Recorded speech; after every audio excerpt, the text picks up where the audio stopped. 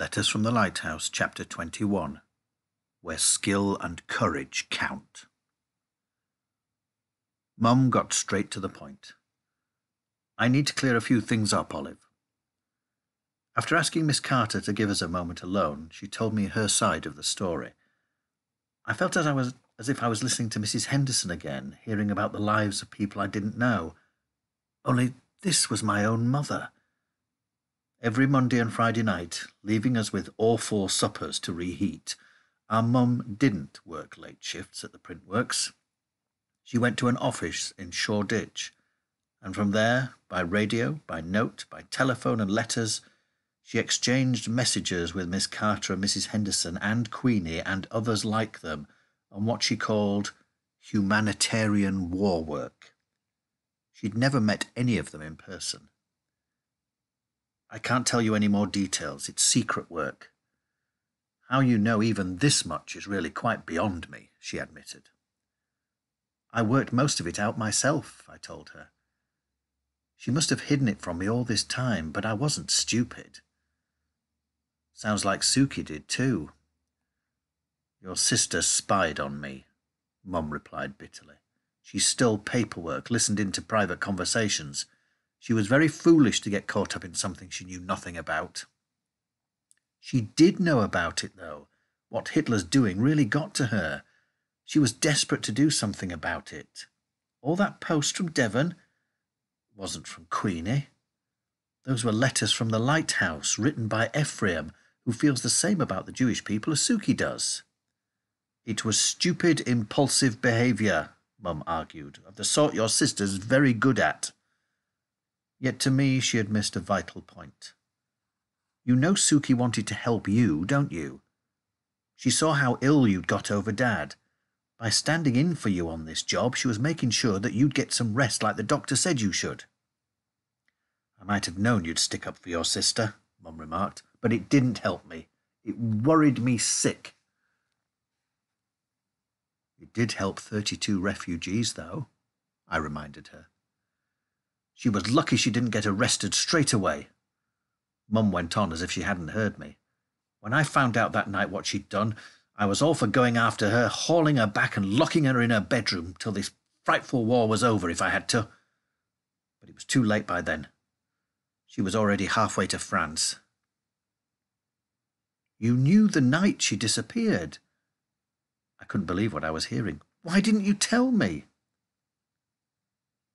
And admit that I do undercover work, and Suki was doing it too? Mum cried. Good grief, Olive, it's secret business. It was too dangerous to tell you. There's a war on, remember? People always use that excuse, I muttered. It stunned me that Mum had known all this time. But then, hadn't there been signs? The looks in our kitchen between her and Gloria, the refusal to talk about Suki, the bundling us off out of the way, to hear the very place that Suki might, with any luck, show up. It was a clever way of making sure we knew the moment she set foot on British soil again. Mum leaned forwards, elbows on the table. She looked strong, determined, and so very much like Suki it made my chest hurt. Some things have to be secret, don't you see? Yes, it upsets people, but it's done for good reason, to keep even more people safe. But no buts, Olive, Mum said firmly. That's the harsh reality. You lied to us. I did it to protect you, she cried, sitting back in her seat. Reaching into her jacket pocket, she pulled out the postcard I'd sent her, white and tatty and covered in my big handwriting. I suppose this was the truth, was it? It's not the same, I said crossly. Putting it back in her pocket, Mum reached across the table for my hand. I knew you'd be homesick down here, darling. I knew you were heartbroken over Dad and upset about Suki. But you wrote this stupidly happy message to protect me, didn't you? I thought of the postcard written yesterday that I hadn't sent and sniffed. Maybe. Still not the same, though. I know that. She rubbed my knuckles gently with her thumb. But it might help you understand why I did it. I looked at her properly then, drinking in this person I thought I knew so well. Even the familiar bits, The chocolate brown eyes, the dark wavy hair looked different somehow. What surprised me most was the pride I had for my mum. These past months I'd seen her become a sad person who cried too much. Yet, even then, there were parts to her that were stronger than I'd ever imagined. Thinking over all she'd done, how Queenie and Ephraim and the others held her in such high regard, and how she'd inspired Suki, I began to feel different too. The uneasiness that she wasn't well was still there. Mixed in with it, though, was the belief that she'd recover. I supposed what I was feeling was hope. What this meant was that Suki was the person left behind in France. When Queenie heard about Mum, she apologised for not believing me. "You were right about your sister. I should have listened," she said. Mrs. Henderson, though, went bananas, storming round to Miss Carter's and blaming her to her face. Ephraim typically said nothing. He went to work as normal, spending long hours up in the control room, the only obvious differences being the radio was less busy and there were no sounds of knitting. No one, including me, knew what we were going to do about Suki. The next morning, Mum went to Plymouth to be with Cliff. She was planning on staying there till he was well enough to come home. Alone again, I had plenty of time to think, though the best medicine for it was to keep busy. At night, I'd read far later than usual, hoping that when I switched off my torch, I'd fall asleep more easily. It didn't often work. In the day, I delivered food from Ephraim's cupboards to the refugees.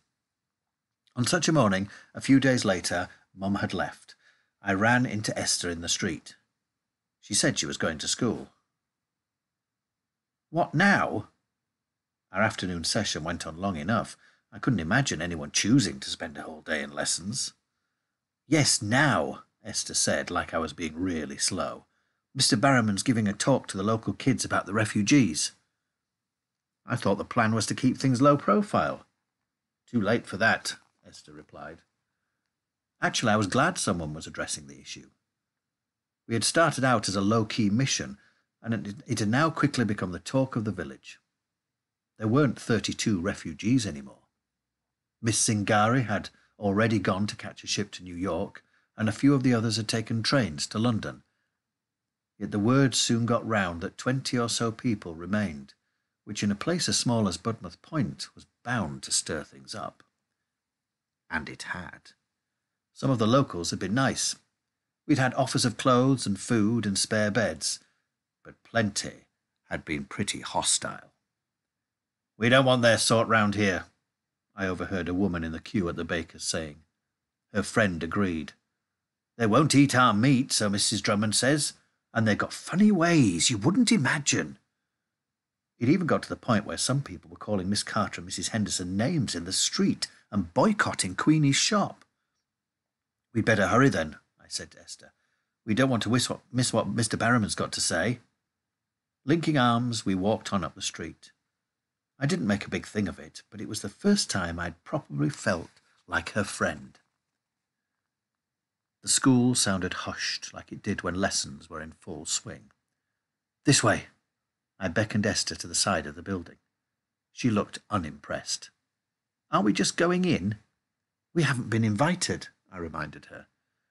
The big window that had broken when the stray bomb fell still hadn't been fixed. If we stood right underneath it, we'd hear what was going on inside. Almost straight away, I recognised Mr. Barrowman's voice with its London accent. "Refugees are people who've had to flee for their lives. They're leaving their jobs, homes, families because of war. We should be welcoming them, not treating them like enemies." The class grumbled disagreeably. Esther looked worried.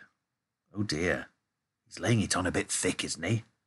"He's trying to help," I pointed out, thinking perhaps he was quite decent for a teacher after all. "But he's stirring things up, not calming them down. My father and the others just need a few days to recover and they'll be on their way again." "Are you leaving as well?" I wasn't sure I liked the idea. "Can't you all stay here in England?" Esther shrugged. "I don't know. The laws on asylum are so strict now. My father and the others are pretty sure they won't get accepted that way. They've got identity papers. Fake ones. with English names and occupations just to get them to the nearest point and onto another boat. All very risky. The risk lay with Queenie too, then. She'd probably go to prison if she got caught forging papers. This bothered me as well. Inside, Mr. Barrowman was still talking. What the Nazis are doing is terrifying. All because being Jewish doesn't fit in with their ideals.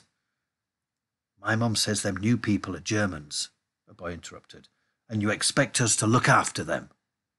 They're from Austria, Mr. Barrowman corrected him calmly, a country invaded by Hitler. Why should we help the Jews? Said someone else. What have they ever done for us? As the class went quiet, Mr. Barrowman tried again. Put it another way. How would you feel if your life was at risk just because you were from Devon? He can't help that, sir. He was born here, someone quipped.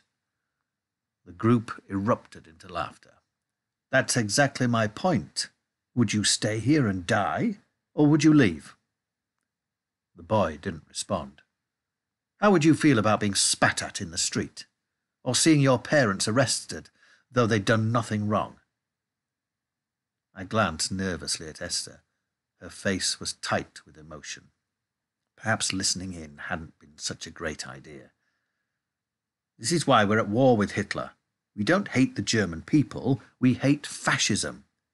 Wouldn't it be a way of letting Hitler win if we all started behaving as he does? It made perfect sense to me.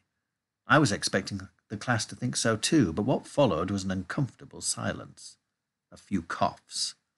Someone muttered about his ruler being taken. Another boy said he didn't have it. Yes, you have, Clutterbuck. I saw you nick it. Go chase yourself, the boy snarled. The class as usual teacher, Mrs. Simmons, clapped for quiet. It was too late. By then, Mr. Barrowman's moment was lost. Esther didn't stay to hear any more.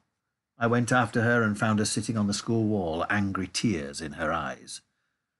I came to England to try to forget what happened. Esther wiped her face clumsily on her coat sleeve. But I can't escape it. Seeing Papa again, it's brought it all back to me. Here. Giving her my rather grubby hanky, I hopped up to sit beside her. She took it and blew her nose. I know Mr. Barrowman means well, and I'm grateful, but... She paused. It's my story, you know. I should be the one telling it. We sat staring out over the village to the grey-green sea and the lighthouse painted dull as a chimney pot. You can tell me if you like, I said quietly. I honestly didn't expect her to, and she didn't say anything for such a long time. When she did speak, it surprised me. I can't remember a specific time when the comments and the name-calling started, but one evening in November it all got much worse, she said. My brother Tobias and me were doing our homework at the dining room table like we always did. You've got a brother? She hesitated before nodding. Papa was working late at the clinic in a friend's back room. It was against the law for Jews to work as doctors. Mama was making supper in the kitchen, and I remember her cursing because she'd just burned her hand on the griddle. Tobias and me couldn't stop laughing because Mama never swore. The memory of it made her mouth twitch in an almost smile. Then someone banged on our front door. It was late, too late for social calling. Mama told us not to answer it. Everyone knew someone who'd had a knock at the door like that. Who was it? The police, usually. Sometimes Hitler's soldiers. It was never for a good reason, and it never ended happily. We all dreaded it happening to us, so Mama turned the lights out and put her hand over the dog's nose. Esther, glancing sideways at me, explained, We had a sausage dog called Goethe who barked at everything. The knocking went on. They started shouting through the letterbox, saying they'd burn the house down if we didn't answer the door. Mama told us to hide under the table and went to speak to them. They wanted Papa. They said he'd been treating non-Jewish patients at the clinic and it had to stop. Mama told them he wasn't here, but they didn't believe her and came in anyway. There were 4 of them, in Nazi uniforms, stomping through our house in their filthy great boots.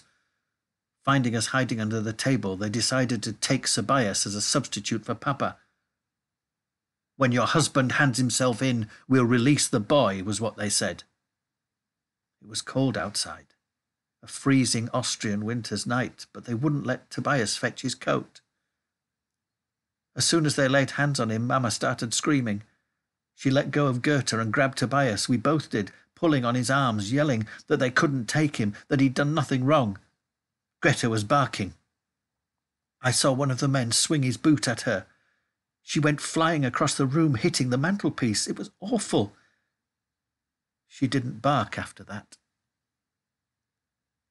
It took a moment of the horror of what she was saying to sink in. "Don't tell me any more if you don't want to," I said gently.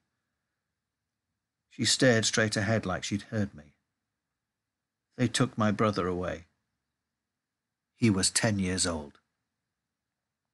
We ran into the street after them, and it was chaos, like the end of the world or something. The whole town was full of Nazi uniforms. There were broken windows, burning houses, people sobbing in the gutter. The synagogue at the end of our street was on fire. I was terrified, so terrified I couldn't move. But Mum kept running, shouting and yelling and running after my brother. I didn't see what happened, but I heard the gunshot. She stopped, rubbed her face in her hands. Afterwards they gave it a very pretty name, Kristallnacht, meaning the night of broken glass. But it was the night I lost my mother and my brother. I was sent away soon after as part of the Kindertransport, though Papa never got used to losing us all at once. Nor did I. That's why he came to find me. He always promised he'd try. Anything I might have said stayed stuck in my throat. There weren't words for it, not really. So I put my arm through Esther's and we sat, gazing out to sea. Two old enemies who were, at last, friends. She was right. It was her story to tell, and I could think of plenty who might benefit from hearing it.